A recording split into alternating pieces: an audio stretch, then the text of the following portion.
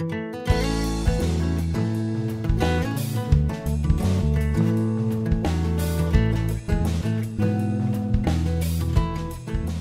everyone, it's Aunt Fernita. Today's story is called The Golden Rule. The memory verse is from Matthew chapter 7, verse 12. It says, "So in everything, do to others what you would have them do to you." Today's message is Jesus helps me treat others as I want to be treated. Sarah frowned. The other girls in the lunchroom were pointing at her and laughing. Why were they always so unkind? Then the thought came to her, what would Jesus do? And she looked right at those girls and smiled. Jesus taught that we should treat others as we want to be treated. Imagine that a young boy named Ephraim is listening to Jesus speak. Ephraim got up just before daylight. Would he be pulling weeds in the garden today? Then his father spoke. Today, we are going to listen to Jesus. Ephraim was happy.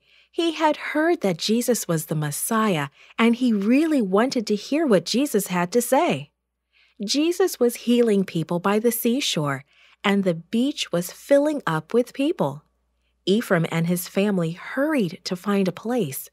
They watched as some rulers arrived. The rulers frowned at the crowd. Jesus began to climb the hill away from the beach. The people pushed along behind him until they came to a quiet meadow. Jesus sat down near a tree. His disciples pressed through the crowd to be near him. All around him, people sat quietly as he began to speak. The rulers stood in the shade of a nearby tree. Jesus spoke calmly, but so all could hear. Make the kingdom of God first in your life. Ephraim thought, the kingdom of God?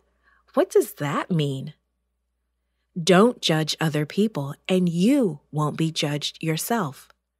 Ephraim thought of the rulers who believed they were better than others.